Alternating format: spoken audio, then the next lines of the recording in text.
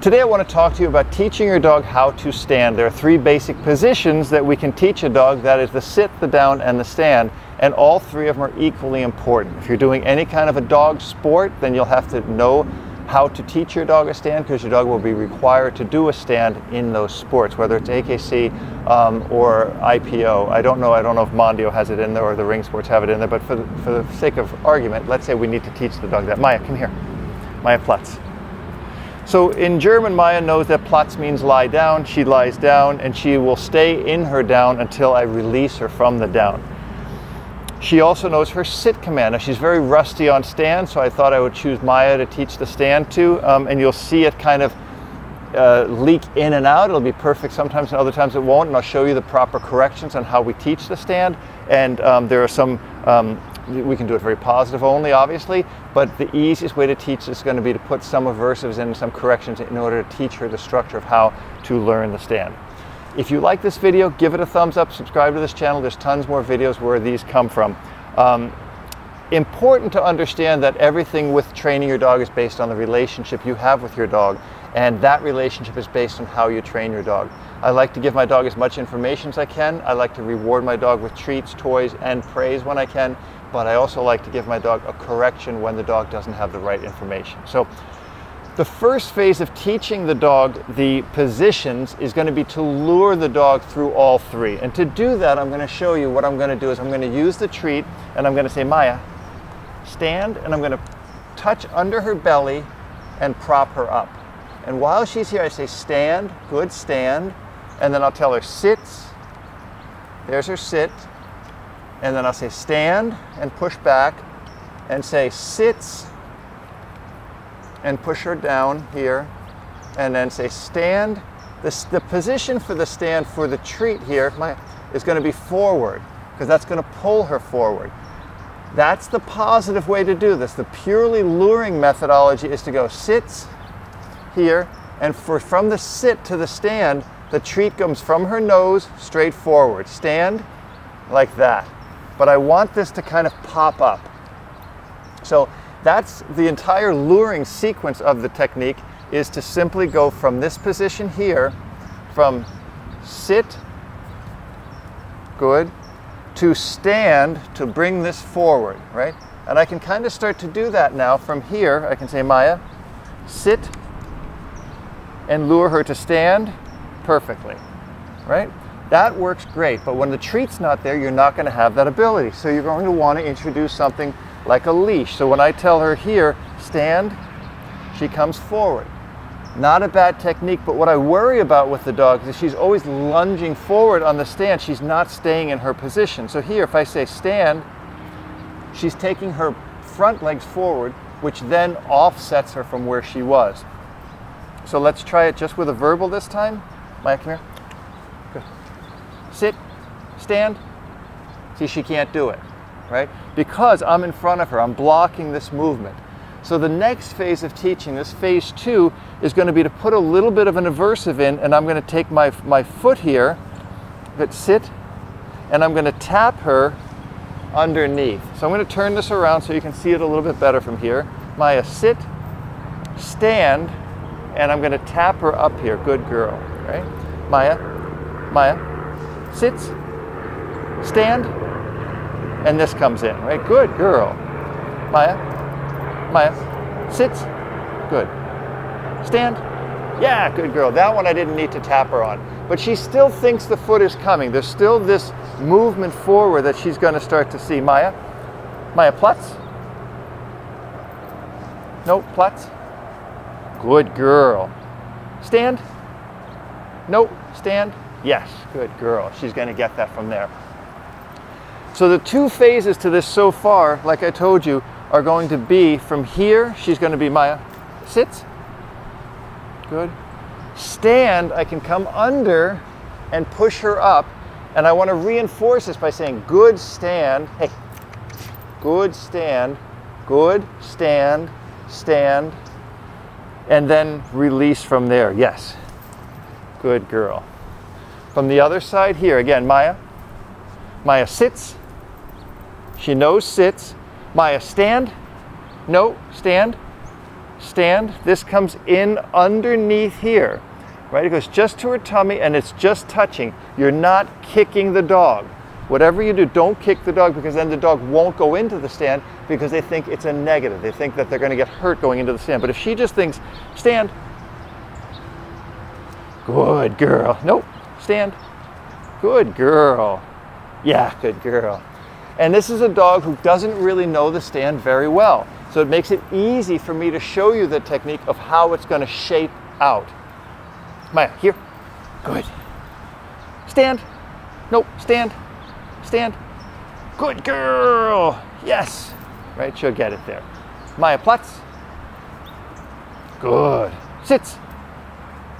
Stay. Yeah, good girl. There. Stay is what the word I've been using with her, so it makes it a little bit easier. Maya, come here. Good girl. Maya, Platz. Good girl. I want that to be a little bit faster. I might put a correction on that. Maya, stay. Yeah, good girl. Maya, sits. No, correction, right? Good. Stay. No, stay. Yeah, good girl. And remember, dogs can be trained in 2 languages. Maya is pretty much bilingually trained in English and German, but what's important is the consistency, that she's going to know the emphasis or the intonation is still kind of the same between stay and stand. It kind of has the same sound to her. Stay. No, stay. When tap her up, stay. Good girl. Now, the important thing is that she's going to hold this stay. Stay. Good, stay. Nope, stay. She has to hold that without thinking that it's a transitionary movement between the two, the sit and the down. Yes, good girl. So in order to do that, in order to put a little bit more work into this, I'm going to tell her here, Maya, stay. No, stay. Good. And when she's in this position, I'm going to say, good, stay. Good, stay. And I'm going to make sure she doesn't start to give in to, nope. See there, she's trying to transition into the sit, which I don't want. Stay. Good. Good, stay. Nope, stay. And the more she understands, the longer she can stand in this stay position or the stand position, the longer the easier, I should say, she's going to learn that this is an actual position. Yes. So the mistake you'll make, because early on what I want you to do is to transition her. So the very early phase, I'm going to back up now and show you that I'm going to say, I'm going to say it in German. Platz. Good. Sits. Sits. Good. Stay. Stay. Good. That's the 3 phases, right? Platz is down. Sits is this way. Good. Stay is this way. But there are 3 movements that are going from one to the other. What I want to do is make each one last. So if watch, for example, here. If I say Maya, sits, she's going to hold that position, right? She's not going to get out of this because there's going to be an implied stay in the position. Good, sits. She's, nope, sits. See, if she goes out of it, I want to give her an aversive. I want to correct her and guide her to stay in the right position. Yes. Right? Give her a treat. Nope, there we go. That one shot kind of far. Maya, here, Platz. Okay, she's going to stay in this because the down is the easiest technique for the dog to stay in because they understand that this is the position. It's a very immobile position.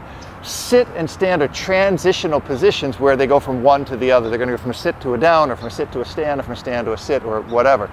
But the down is kind of an immobile position. They understand this is the place they need to be to stay forever. Yes, or I should say until the release. Right, now the second phase here is going to be to do that same thing with the stand. So I'm going to say Maya, stay, and she's going to naturally go to a default position. No, stay. And the only way to really correct that is to put a block in that if she goes to sit down or lie down, nope, there's a physical block that stops her.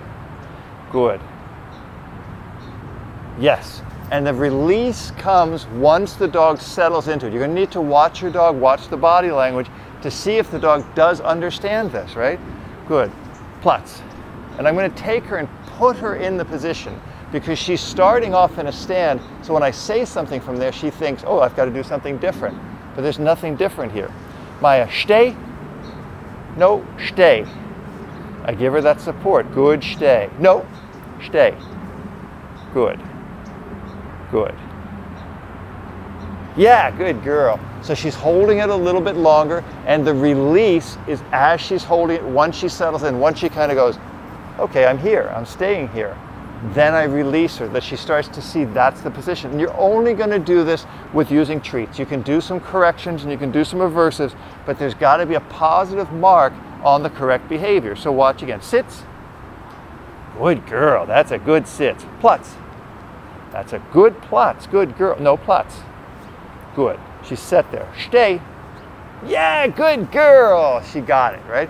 But now watch, if I add a little duration to it, she's going to get a little shaky on it. Pluts. Good. Sits.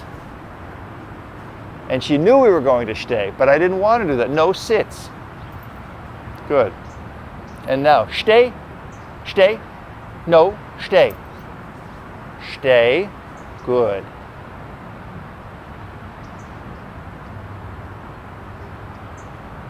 Yes. See how long she held that? The longer she holds it, the more she starts to understand that this is an actual technique, an actual position she'll need to hold.